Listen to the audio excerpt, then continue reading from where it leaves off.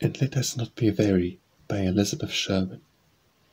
O ye who toil and labour hard for good, and strive to make the gospel understood, although no grateful thanks yet crown your care, no fruit for all your well-sown seeds appear, still faint not, but toil on, nor fear, flowers may spring up your rugged path to cheer.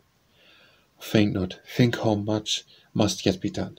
Redemption's labour scarcely is begun. A well-sown seed within the ground may lie, long unobserved by every passer-by.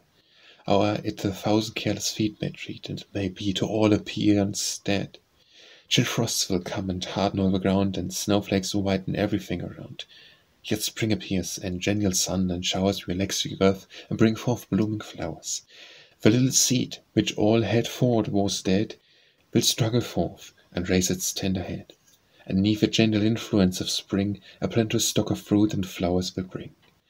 Then be not weary in well-doing, still toil on and every task of life fulfill, with purpose steadfast and a virtuous aim, unheedful of the world's applause or fame. Toil on and faint not, though it may be hard. Our deeds, or good or bad, will meet reward with whatsoever grain we sow or field. It will, in time, a certain harvest yield.